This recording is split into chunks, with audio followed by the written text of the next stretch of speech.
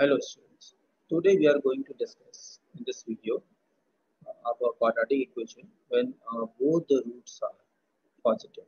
Then what will be the condition and how questions can be solved. Suppose this is the quadratic equation ax square plus bx plus c equals to 0 and its roots are alpha and beta. Then sum of the roots is minus b by a and product of the roots is c by a. Now if both roots are positive, then what will be the condition? So what we can see is that first of all, both roots are positive, it means the roots will be real.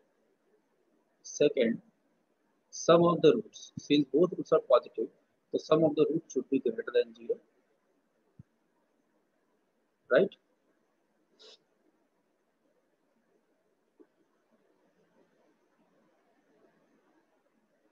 And third, and that product should also be greater than 0. And we'll solve these three inequalities and we'll take the common solution of that, and that will give you the required result.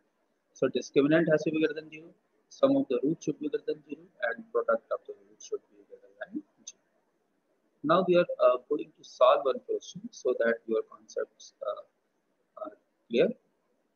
Suppose we are taking a equation 2x square minus twice of 2m plus 1 x plus m into m plus 1 equals to 0, where m can take all values. If both roots are positive, find the interval in which m lies. Now, what we can see is that we are just going to compare this thing ax square plus bx plus c equals to 0. So we can see that a is 2, b is minus of 2 of 2m plus 1, and c is m into m plus 1. So what are the conditions? Condition to be both root positive, to be both roots positive. First of all, d should be greater than equal to 0. Second, sum of the roots should be greater than 0. Third, product of the roots should also be greater than 0. So we are going to solve one by one. So first condition we are using d greater than equal to 0. So it means b square minus 4ac should be greater than equal to 0. So b square you can see here that it is equal to 4. 2m plus 1 whole square is greater than equal to 4. A means 2 and c means m into m plus 1. So 4 gets cancelled. So this is equal to 4m square plus 1 plus 4m is greater than equal to 2m square plus 2m.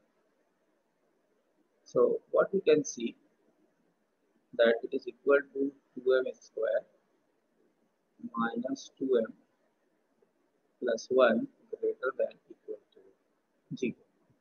So m square minus m plus 1 by 2 can be greater than equal to 0. So what we can see is that it is like this, 1 by 4 plus 1 by 4 greater than equal to 0. So m minus 1 by 2 whole square plus 1 by 4 greater than equal to 0. So here m can take all real values. because it is a positive quantity, it is a positive, sum of two positive quantity will always be greater than 0. Now we are going for second one. Alpha plus beta, it means minus b by 2a should be greater than 0. So minus, it means it is twice of 2m plus 1 upon 2a. A means 2 is greater than 0. It means 2m plus 1 greater than 0. So m is greater than minus 1 by 2. So this is the second solution. Now we'll go for third one. Alpha beta, it means c by a should be greater than 0. So c is m into m plus 1 and a is equal to greater than 0. So m is from minus infinite to minus 1 union 0 to infinite. So this is the third solution. Now we'll take common solution. So we can see what are the values here. We are taking say for minus 1 by 2. We are taking a 0. It is minus infinite and this is going to be infinite. The first case, since it is all real value, so no need to plot. In second case, it is from minus 1 by 2 to infinity. And second one is from minus infinite to minus 1 and it is from 0 to infinite. So what is the common solution? Common solution is from 0 to infinity. So m is from 0 to infinite. So this is the required solution. So you can see here when both roots are positive, we'll compare like this and then we'll write down the conditions here. This should be equal to 0, alpha plus beta should be equal to 0 and alpha beta should be equal to 0. And first of all, you find first solution, second solution and solution based on the third condition and take the general solution, common solution. So what we are finding that common solution is from 0 to. So that's all in this video. Rest we'll discuss in the next video. Thanks.